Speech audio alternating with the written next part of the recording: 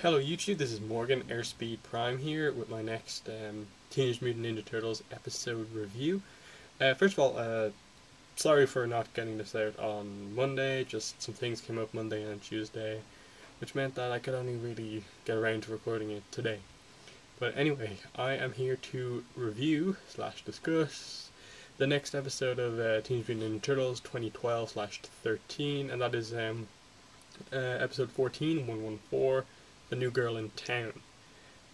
Overall, I thought this was a good episode. Kind of nothing really more than that. I thought it was just had some good points, had some bad points, and overall it was a fun episode because this show is a very high quality show, and I don't think there's been any bad episodes. They've all been good quality, and I think that's the kind of hallmark of a good show, that there is kind of not really any bad episodes that do anything horribly wrong. So I'll just get into some of my talking points now. Snakeweed returns, I suppose, the first little one. Nice continuity to have him return after obviously the kind of big reveal at the end of that episode that he wasn't actually killed, because his heart seems to just regenerate him. If you don't get that, he comes back. Then there was the whole crazy thing of him using humans to make fertilizer to basically make him more powerful. That was some pretty crazy imagery of the guy just in this sort of acid stuff that we assume was eventually going to maybe dissolve humans into fertilizer, which was pretty crazy stuff. But he made an interesting kind of B plot, I suppose, to the episode to give a threat that Leo wasn't going to be involved in, and that Raph could lead on that one. But yeah, I think that was a nice continuity having him return.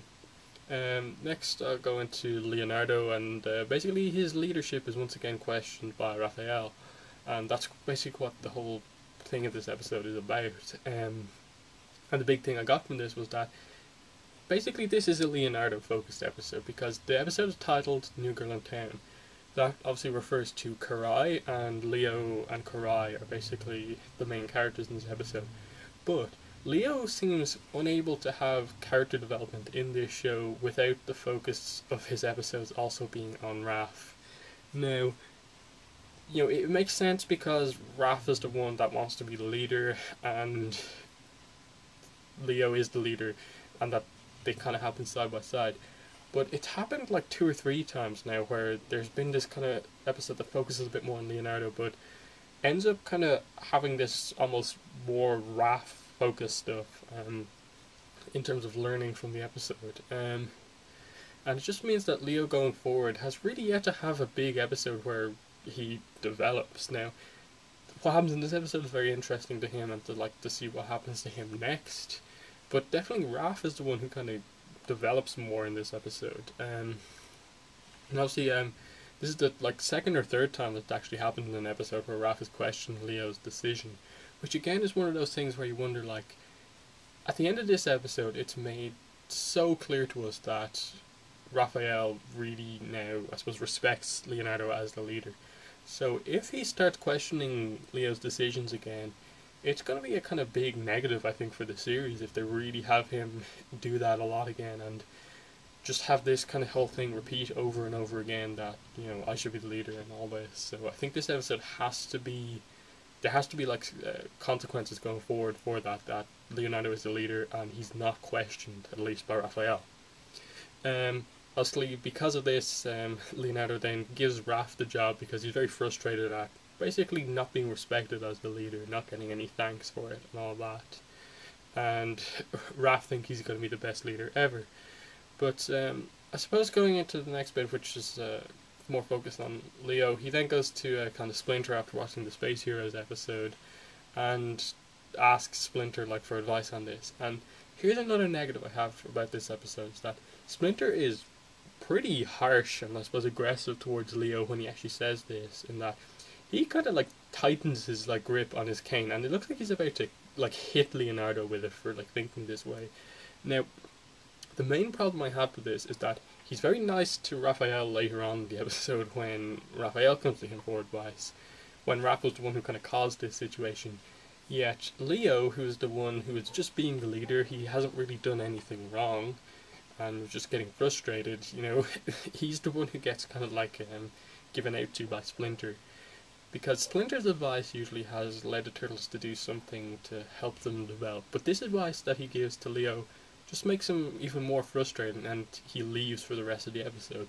So I felt like kind of like the writers wrote this scene for Splinter, him acting overly harsh, just to give Leo a kind of reason to go off kind of on his own away from the rest of them, because of kind of what happens later on in the episode, where Splinter is not in the same mood when he talks about Leonardo's burden of leadership with Raph. So that's something that very much stood out to me in this episode, the kind of inconsistency of kind of like Splinter's handling of things, kind of backwards, just to aid the kind of plot of this episode. But anyway, I'll go into Raph next, before put more focus on Raph before I kind of go into Leo and Karai. And basically, he is very, very harsh on Leo once he becomes the leader. He goes so far as to not even include him in on the plan, which, when you kind of get down near the end of the episode, there is no plan. Raph basically just orders them, attack the head, over and over again. They're just getting battered. But then when Mikey gets injured, he gets his face smashed off a wall, and Raph is not sure if he's still alive, and he completely kind of panics under pressure, and kind of shows himself not to be a good leader under pressure, to the point where Donatello is the one who has to kind of like step up and kind of get them out of there alive. And it's definitely a big impact on Raph, because he cares so much about his brother's safety, despite him not caring that much about his own. So that was interesting. And then he's, as I mentioned, he gets the advice from Splinter, which I like this scene later on. It's just the inconsistency of it. I like the scene with Splinter telling Raph about, like, now you understand Leonardo's burden. You understand, like, what it is to be a leader now, and kind of like, you never see Leonardo kind of acting like that under all this pressure. He just kind of stands up and does it, and that's his strength as a person, and that's why Splinter gave Leonardo the leadership of the group, and Raph understands that. I just hope they keep that going forward, that Raph realizes this situation and that he shouldn't really be the leader, unless they're going to go develop Raph to make him a kind of secondary leader, and maybe if Leonardo's out of the picture, he actually does develop more as a leader. Something like that would be interesting. But continuing on, Leonardo meeting Karai. Now, I suppose this is more focused on Karai here, but I did not like her design really at all. Especially the hair, because hair is something in CG animation that is kind of weird. Like, if it's not animated, it kind of looks very static and wooden, and as if it was carved. And especially with Karai, the way she just randomly had the patch of like yellow blonde hair at the back, and because there was no movement in her hair, it made it just look silly. I think that she had like the kind of black hair all the way around, except this really kind of perfect kind of curve separating the two colours of hair along the back, and it distracted me every single time they kind of showed a shot of her where you could see the two kind of different colours of hair. The voice acting I thought was just okay. It suited the character enough, but it wasn't anything amazing that like she was this amazing new character with an amazing new voice. Otherwise, she was actually interesting in terms of like what she did and like acted with Leo, and that she's loyal to Shredder, but she's more interested in kind of being interested, I suppose is the thing. So when she sees Leo, instead of just killing him like Shredder orders, she just kind of sees this as a way to, I suppose, have fun in this city where she's not having much fun, because Shredder is not the sort of guy who likes to have fun. So that's interesting. He becomes interested in her because she's not like the rest of the Foot Clan, because she has this kind of whole thing of being interested in him and no one else would be. And then he goes to April later on in the episode and kind of sets up this whole Leonardo has a crush on Karai, and also maybe the reverse as well. Karai sort of has a crush on Leo. And I think this episode, now that there's two turtle human crushes, relationships sort of set up, they really need to decide what the show is actually going to do with any of them. Are they going to go ahead and like have a romantic relationship here. Are they gonna go as far as to develop them where like it's can't happen, like they just have to understand that they're not going to be able to have a relationship with humans because no one will accept it, or like April with Donatello, April just says like I'm don't feel that way about you, Donatello. They need to develop that, otherwise it's just this in joke that's going to go on forever and ever, with Donatello just having this crush on April. And there was a scene that happened on this here, and the same with Leo and Karai. Are they going to do anything with it or not? Something has to happen. The big thing I think I got about Karai is that there's this whole mystery around her, and that she's not like her father really in that many ways. So there's obviously the kind of theory that Karai is not Shredder's daughter and may in fact be Splinter's daughter, which is pretty interesting and may actually work if they go to maybe change sides or something like that.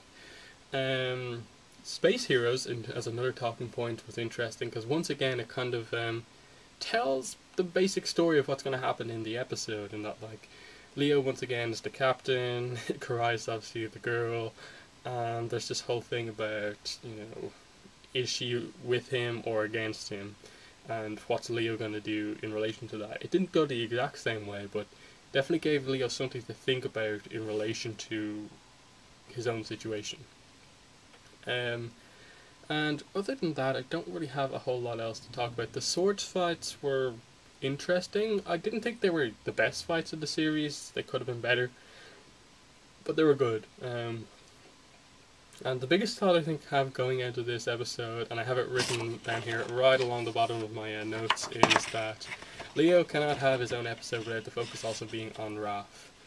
I really just want an episode that gives Leo his focus. Mikey had his one where he was the main focus of the episode. Donatello had two. Raph had his one, and Splinter kind of had his one. Leo hasn't really had his own one yet because Raph has also been a major player in his episode. So, really want that to happen. But overall, I like the episode, and I think it just has a lot of potential going forward.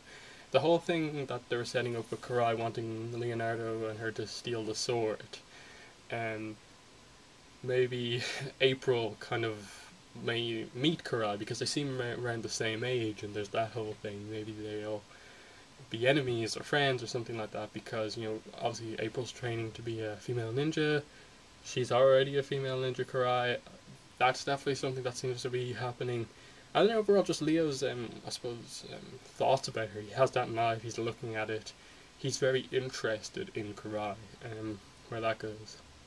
Snakeweed obviously remains a kind of threat, and there's the whole thing of Shredder basically said he was going to hurt Karai unless she killed Leonardo next time she saw him.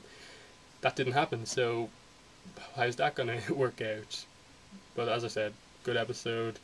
Had its problems. I'm looking forward to the next one. Thank you for watching this review, and bye.